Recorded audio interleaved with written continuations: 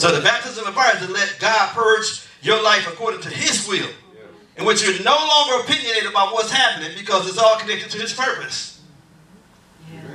You can tell when you've been in the fire because once it's done, you don't even have ownership no more. You don't even have you don't have opinions no more. You just trying to figure out, and it's not spooky like it was in times past where you had to pray about anything. Right. Come on. I'm gonna pray about it. Right. We prayed and fasted our way out of stuff. Amen. We thought we praying and fasting ourselves into stuff. Amen. As we got so convoluted in our own perspective. Yeah. But I'm here to tell you, when this fire is done its perfect work, there will be no opinions. Amen. See, too many times you have to go to church and say, open up the book of opinions. Because everybody got an opinion. And we need to say, what is the Lord's? You know, and then as you mature in your faith, guess what? Remember in the Old Testament, they had the Urim and Thummim? And it would light up. That's what they say. Rabbinical writers say it would light up if God was giving you yea and nay. I believe we have a Urim and Thummim, light and perfection on the inside of us. That your spirit will bear witness with his spirit. I believe God can speak on a certain cadence to your spirit, and you don't even have to go to the secret place because you become the secret place. And every time you speak a word to you, you can say, that's God. I know that's God. I don't have to pray about it. Why? Because the peace that passes all understanding keep my heart and mind in Christ Jesus. Because you're connected to his purpose. When you know that the baptism is there, you understand that it's going to come to consume every corruptible thing in your life. Yes. I mean, sometimes you can build your marriage incorrectly. Your business.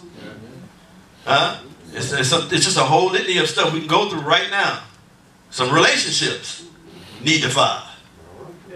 Need to ask God, I know when the fire is turned up and you got it on another notch, it's not for you to destroy me. It's for you to bring distinction and definition to my life so I can know what I'm doing, because I want to make sure that I'm co-laboring with you. I want to make sure that I'm walking circumspectly before you. That's how you redeem the time. You ever read it? Redeeming the time just simply means I'm in a Kairos moment all the time. I'm not beating the air. Go ahead. I'm so sensitive to God that I'm being led by God. Now, we make mistakes. All of us do. Some of us are chronic. And then you have to pick up yourself and say, you know what, God, I blew it. Don't whitewash it. You know what, I really don't know. Some things didn't work out. No, you blew it. You made a mistake. Your vantage point was a little off. Then you open yourself so you won't have to be like the Laodicean church. They didn't even know what state of mind they were in. He said, you don't even know. He said, I would that you was hot or cold. But you are blind and naked and miserable. Because we have a form of godliness. And God has not called us to that stuff. We need to be honest and say, God, you know what? I need your help. I need your grace. I need your mercy. I know you consumed everything in my life. I know that you're making sure that the foundation is straight in my life. That's what he's doing with this fire, with this, so we can find out what manner of work it is. And I don't know about you, but I'm glad about it. I'm excited about it. You know, when you're in it, it don't seem all that. But you know, if you go through it enough, you can see it coming. Amen. You can say grace. Because you know the end of a thing. Though it tarry, he ain't gonna lie. I may not understand all the particulars, but I got enough confidence in God that he's not a man that he should lie, nor the son of man that he should repent. And if he said he's gonna do it, if he spoke it, he's gonna bring it to pass. Numbers 23:19, I can rest in that. Amen. Oh. Only those who allow themselves to be purged by the Holy Spirit can see whether wrong things are being built on the foundation. You can't see. We can't see correctly. But when my obedience to what he's called me to do, and I'm walking circumspectly, and my heart is not self-centered, it's focused on God. When I'm building it incorrectly, even if I got the wrong material, I can tell if it's leaning to the left or to the right.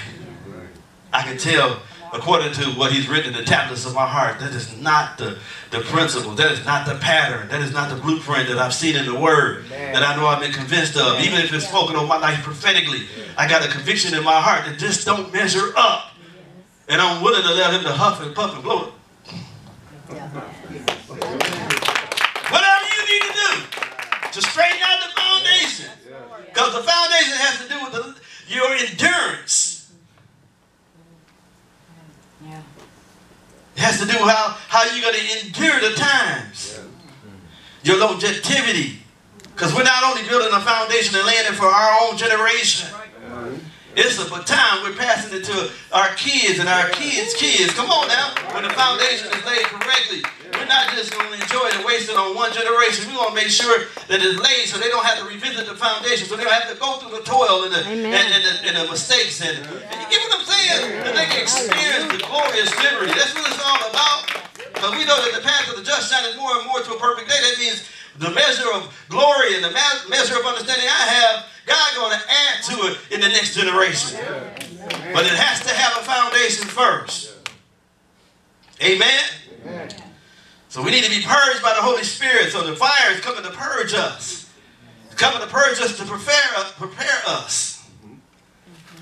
Amen? This baptism is coming to purge us so he can strip away all of our self-righteous pretensions until we content to let him live his life through us as he chooses. Amen. Hold on, what do you mean? I said it again. God will strip away all of your self-righteous pretensions. You're looking like you got it together and all that other stuff. Until we are content to let him live his life through us as he chooses. No more fabrication. No more knockoffs. The real deal, genuine. That's what folks waiting on. They still say they must see Christ. They want to see Christ through us. And that's what holding the seals anyway, y'all. It's living the life of another. It's the Christ in us living his life through us.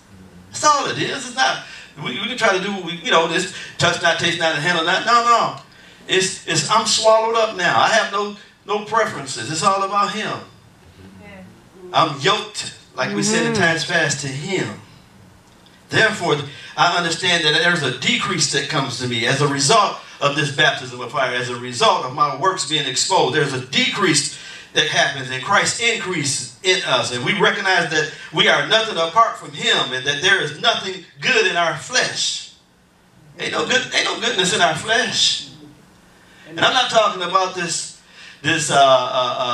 holiness stuff that in times past, we try to talk condescending to our bodies, but I'm talking about not just our flesh as it relates to appetites, but I'm talking about us walking independent in our own wisdom. Amen.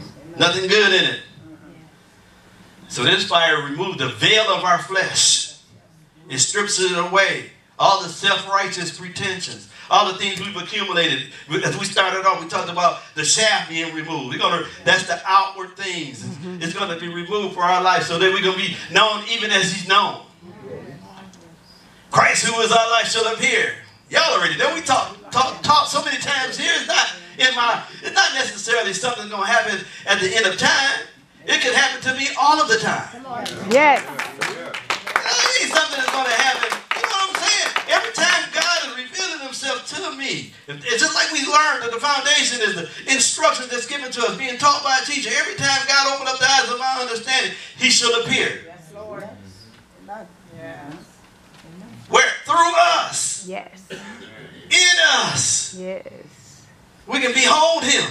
No veils, no restrictions.